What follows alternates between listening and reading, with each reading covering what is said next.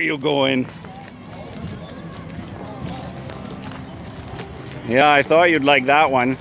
No touch.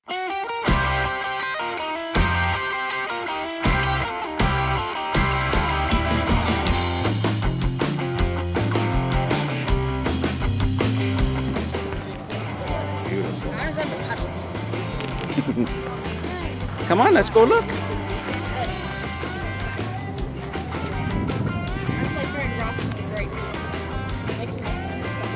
See, I thought I saw one of these driving around once and I thought, couldn't be. It's a Brazilian market. This is beautiful. No touch. Good boy. Toyota. Very cool.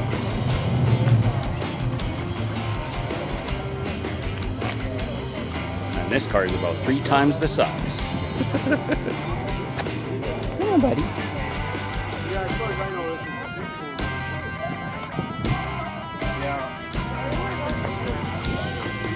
I know, honey, but we also have to think about your time frame, right?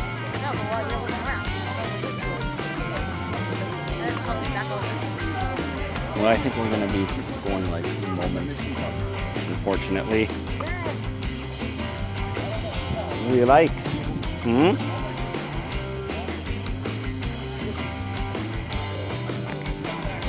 Want to look in here? Come. Come here.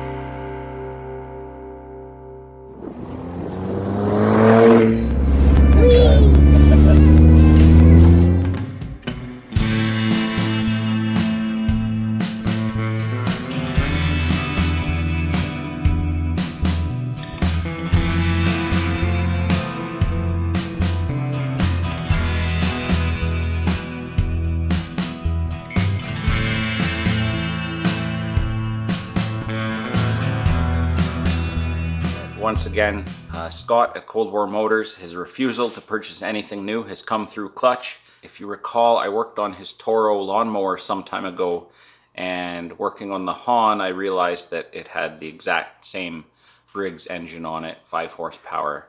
And since the linkage on this one is MIA, there were just a couple of random springs fit there. I didn't have anything to make a pattern off of, so I do have new springs coming from France of all places. Yes, I could probably adapt something else, but you know, with spring rates and lengths and stuff, we just don't know what we need. So it occurred to me that I could get the pattern for the Governor link from Scott. The cheapest I was able to find a Governor link from Briggs & Stratton, which of course is a discontinued part. It was about, I think 11 bucks and then 20 odd bucks to ship it for basically a piece of piano wire with 2 bends in it. 3 inches long from basically this little bend to the other bend, which is at 90 degrees to the first bend for whatever reason. So I'm going to bend this up and make a part out of some scrap wire that I had around, and it will cost me $0. Plus I got to hang out with Scott for a while, which, you know, it's priceless, really.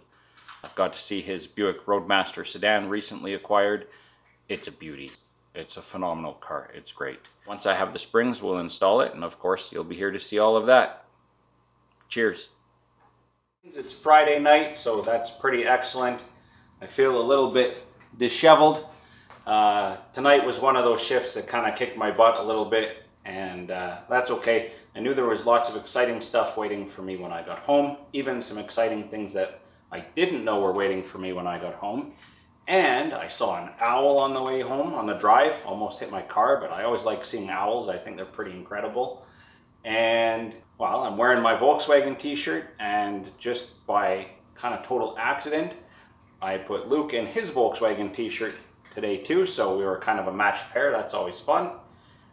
Let's take a look at all the developments that have happened today. So let's start with first things first. These came all the way from Boisseul, which is in France. It's just south of the city of Limoges. So they actually traveled 7,348 kilometers to get here. Roughly 4,500 miles, I think. And funny enough, you know, Briggs & Stratton prides themselves on being an American classic sort of company, but I could not find these parts from the same buyer in the US to save my life. So I had to get them from France. So these are, I've already looked at them because I couldn't help it. Oh, come on out of there. There we are. That is the Governor Link spring for Goldie Hahn.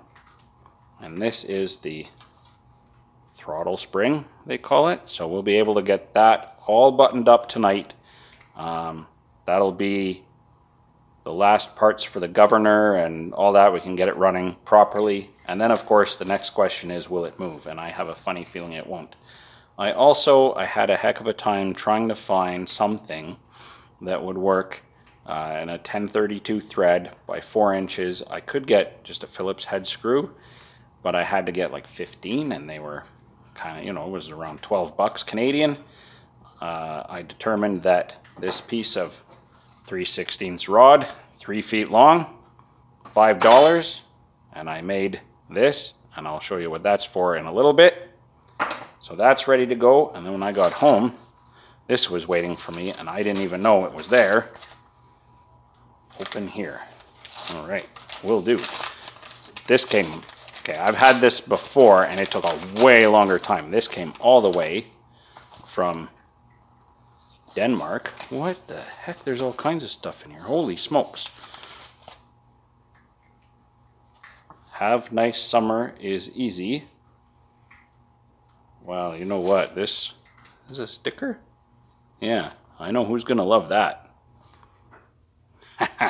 Amelia's gonna love that. A bunch of samples. Okay, well, that's great. But the main thing, oh, those are tiny. Oh, I should have looked. Those are tiny. Anyway, these are our new channel stickers, and I should have made them probably quite a lot bigger, but there's a whole bunch here. So, well, hey, they're pretty inexpensive anyway, and they look great. They feature the Neverest, so I guess I'll know for next time to make them a little bigger. Whoops. Oh well, that's what we got. So they do look excellent. Awesome. Time to get to work. I guess I was being a little optimistic before when I said the carburetor was not coming off anymore. Because to get this linkage on, well, you pretty much have to take the carburetor off. Just to get this one linkage in. The rest of it, easy peasy, but just this one. So, yeah, here we are. Not sure if I'm going to be able to even get this back together. So bending that a little bit. In you go. In we go. Not bad, not bad. Okay. This little plate has to come back on the other side of that. There we are. Okay.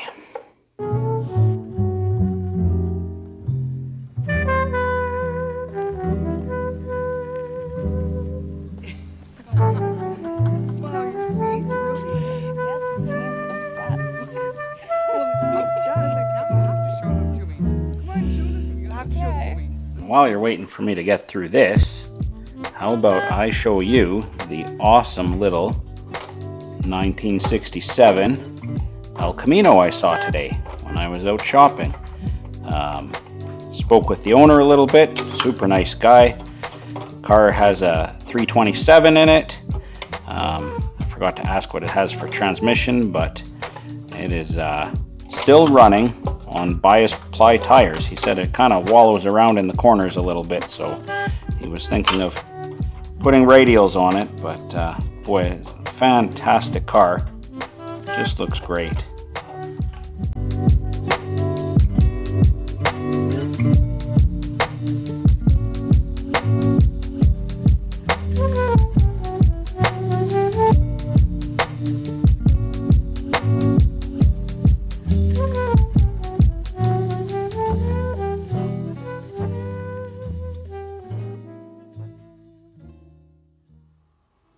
Well, famous last words, I know, but I'm hoping that this is the last time I ever put this guy on, at least for a while.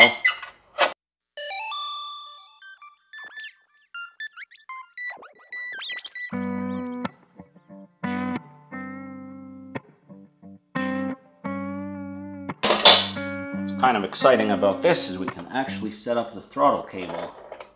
So that stop. So that should be all the way over here. That's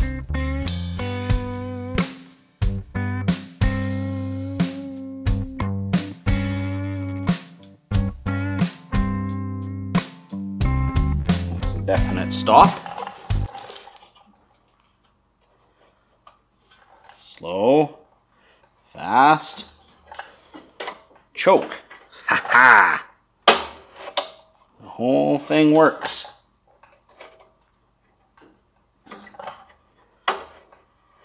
Excellent.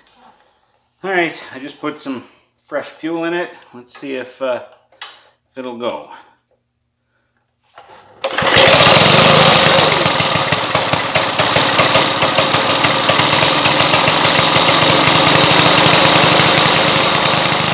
Well, it does run, but as you can tell, it hunts a little, so governor needs some adjusting and just some other tweaking, I think, just to get it to run properly, that it will idle down and that kind of thing. But hey, it's running.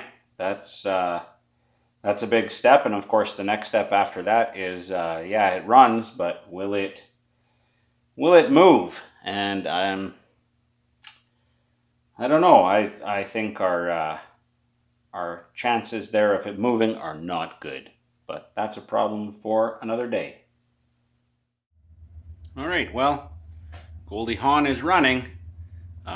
Obviously, she still needs a little help, but at least we're on the right path.